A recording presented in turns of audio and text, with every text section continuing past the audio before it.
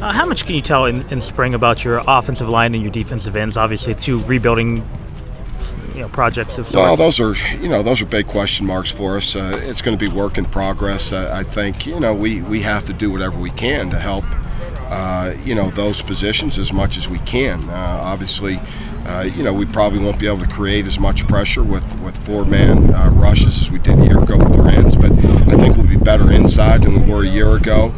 We may have to create more blitz opportunities for people. So it's a game. You play to your strengths, and if you're weak somewhere, you try to compensate for those weaknesses within the scheme of your defense, and that's we'll have to wait and see how that works its way out. Can you get much about who you have here in spring ball? Or do you have to wait till some of those young guys and some of the JC guys come in the fall? No, I don't. We'll see. I look for linebacker. All those linebackers adding to our depth as linebackers. I look for the junior college D end is a guy that we're looking to lean on. He'll be a player for us coming in.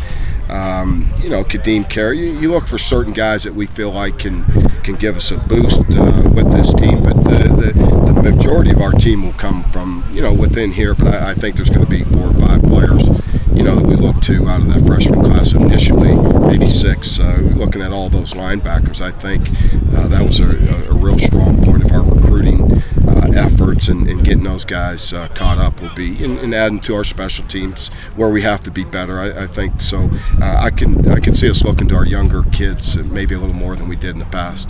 With one start among your offensive linemen, do you do anything different to try to create artificial seasoning, or is it just a matter of finding the best 5 and then throwing them out there? It's just finding the best 5. We're getting a lot of reps, and again, I think we have to use our skilled players to help them, and we're going to have to be smart in our approach, and I think we got a great quarterback. He's smart.